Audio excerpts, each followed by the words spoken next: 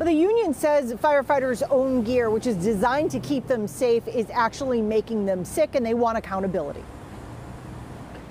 Firefighters wearing protective gear while battling a raging fire in Dorchester late last year. Now that gear used by firefighters across the state and country, the focus of a lawsuit, arguing it poses a big threat. The most consistent exposure we get to carcinogens is when we put on our PPE every day.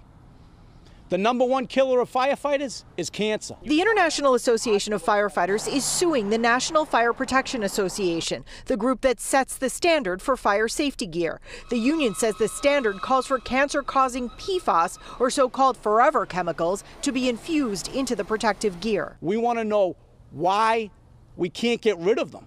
Why the standard hasn't changed. The suit argues the NFPA is heavily influenced by the industry that makes money off the standard. This lawsuit seeks to expose collusion between the NFPA and the PFAS industry. In a statement, the NFPA says it shares the concern of the entire fire service community around the health and safety of first responders. We have not yet been served with this complaint, so we can't comment on it. The union says firefighters know they face risks, but their own gear shouldn't be one of them. We may not be able to control what is burning in the fires that we respond to and try to extinguish, but we can certainly control the needless exposure we get from the toxic carcinogenic PFAS that they manufacture our gear with.